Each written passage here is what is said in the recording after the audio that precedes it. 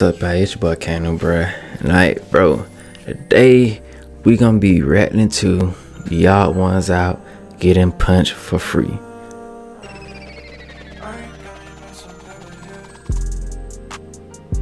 I need some more details on that, bro. But y'all, we about to go ahead and get into it. Using that jab to paw, looking for the right time for that right. Yeah, that's me. You're probably wondering how I got in this situation. Yeah. What's that? You're not wondering? This is just the natural life cycle of YouTubers, is what you're thinking? Well, Damn! Why did I decide to participate in iDubbbz's Creator Clash charity boxing event where some ripped Australian guy was going to punch me in front of everyone I ever loved on my birthday? And I wasn't even getting paid to get punched in the head. Well, I used to always be the skinny kid growing up. Not because I was eating healthy, no, I was eating nothing. I would see all the healthy food in the fridge at home and go, "Aw, dang, there's nothing to eat." It wasn't until March of 2020 You know what, skins and bone. that I started exercising more seriously. There wasn't a lot else to do during that time, if you know what I mean. I have a really buff friend, DJ Welch, who you might know as the beefiest guy in Creator Clash. We got into a Discord call one day and he showed me how to exercise, and we liked each other so much that we continued to work out virtually 3 times a week. And I learned a really good life hack to keep a consistent workout schedule, which is to have a gym partner. Especially one that's more experienced and knows what they're doing, and between sets you can complement his muscles completely platonically. When you're working out by yourself, it's so easy to think, my feet hurt. I don't want to work out. I want to binge all 12 seasons of The Big Bang Theory and not laugh at all. Bruh, that's the thing. He ain't lying. How it do be when you working out by yourself, bro. You just be zoned out, not stunned shit. Don't be want to do it. And bruh, I wonder why the Big Bang Theory, bruh. That seems like something I like. But if you have someone waiting for you at the gym, expecting you to lift weights with them, you're not going to flake as much. Plus, you're going to look at muscles in the gym platonically. Sometimes you have to search for opportunities. And sometimes Ian from the channel iDubbbz drops into your DMs and asks, "Hey, want to get in a fight with a bunch of other YouTubers?" Completely platonically. It was probably the fact that I had been working out for quite some time, mixed with ignorance of what I was actually signing up for, that I, without any hesitation, was immediately on board with the idea and responded in all caps, "Yes! I've actually been working out!" I was going to be fighting an Australian YouTuber named I Did a Thing, which is such a stupid username. His whole username is made up of 4 one-syllable words. That's like a whole sentence. Dude's got a whole sentence in his username. I didn't have any information on I Did a Thing. While most fighters got to actually meet their opponents and go on their podcasts, I had to stalk my opponent's Twitter for any information I could use. Aha! A clue! He says in this tweet that he's 6'4". I'm in trouble. But at least I Did a Thing had even less information about me. Try finding a recent picture of what I look like in 2022, Alex. Google says I'm 5'9" for some reason. Why you keep showing your glutes? Think about it, that would make our fight seem way more stacked in his favor. So, yeah, I'm totally 5'9" and not 6 foot. Yeah, I Did a Thing was clobbering on a slightly taller Michael Reeves. I told DJ, "Hey, I'm gonna be in a boxing match. Good thing I'm starting to put on muscle." And DJ said, "Oh, no. What we've been working on won't help you in boxing whatsoever." What? So ever?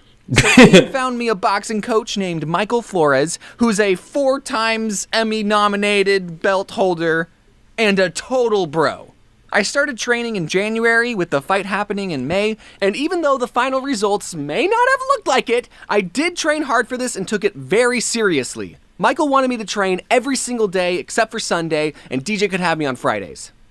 DJ, Michael's gonna be my new gym bro.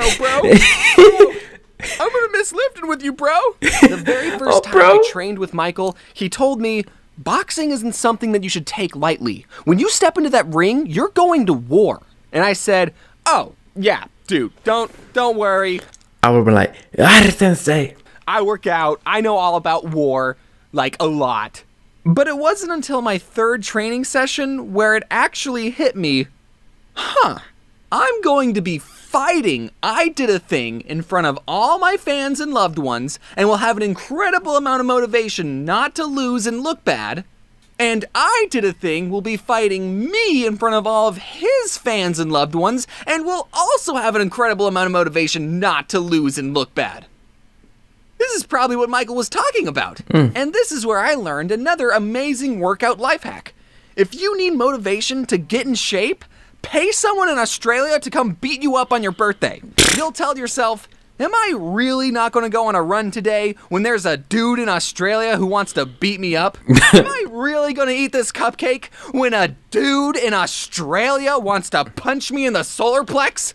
In February, Ian tweeted out, looking for a heavyweight content creator, 200 plus pounds who is down to box. Last spot available, you will be fighting a legendary Twitch streamer. And in March, DJ messaged me, hey, is Ian still looking for someone? And it turned out he was still looking for someone, so in April, DJ got added to the roster, and me and him are reunited. So DJ had about a month and a half to train, which was a little less than me, but I think he turned out fine. Owen is coming forward and he goes down. Since none of us were professional boxers, that meant this was a brand new and frankly bat crap crazy experience that we were all facing together. Every single fighter trained hard for months, and we all respected the gosh darn hell out of each other. Yeah. The level of camaraderie at this event was insane.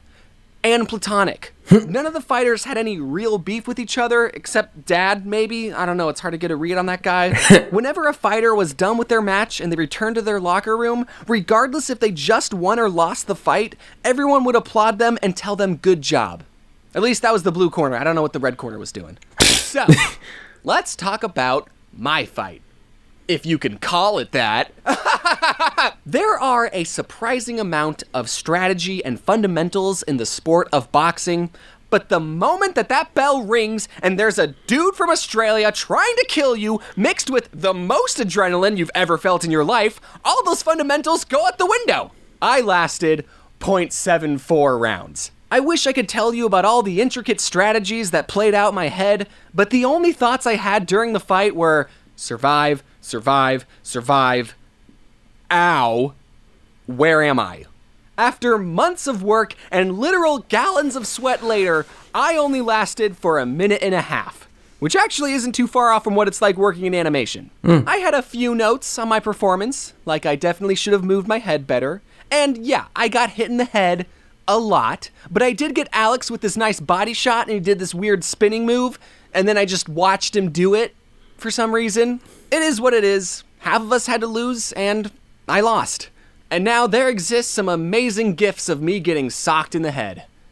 These are going to outlive me. At the end of it all, I'm still extremely glad to have been a part of this. Not only did the event raise $1.3 million for Alzheimer's Association, but I also went out of my comfort zone and challenged myself. Even though I got my butt handed to me, the journey was worth it. You don't grow as a person by winning all the time. You have to lose in order to get stronger.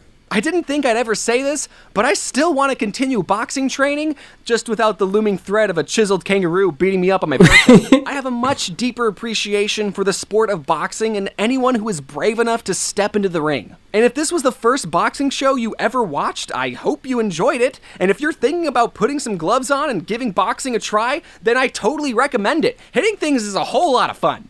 I want to thank my coach, Michael Flores, who's an amazing guy and always pushed me to do my best, even after I lost. I want to thank DJ, who's been an amazing virtual workout partner, and I probably wouldn't have even had the confidence to participate if it wasn't for him. I want to thank my girlfriend, who got me my custom outfit for my birthday and supported me through all my training. I want to thank Anissa and Ian for putting on this amazing event. As first events go, it went over flawlessly. I want to thank my opponent, Alex, along with all the other fighters who trained hard. It was super fun meeting all of you. Why did it look like that? I want to thank Dave from Boy in a Band. While I was doing the Scribble Showdown tour in Europe, Dave came to the London show, and backstage I was telling him about the boxing fight, and he said, "Yeah, I know. I was the one who recommended you to Ian." What? It was me, James. Ian asked me if I knew any YouTubers who'd be good to box, and I knew you'd been working out, so I recommended you. So really, it's Dave's fault I lost. Life isn't fun. Thank you all for watching. Bro. Damn. I wish I could have seen that fight. Even though it lasted about 2 minutes. It's okay, James. I can't fight either. It's okay. I can't fight either, bro. You're not alone. You are not alone. But yeah, if y'all want to see more videos, don't forget to like, comment, share, subscribe, comment down what y'all want to see, and we out, boy.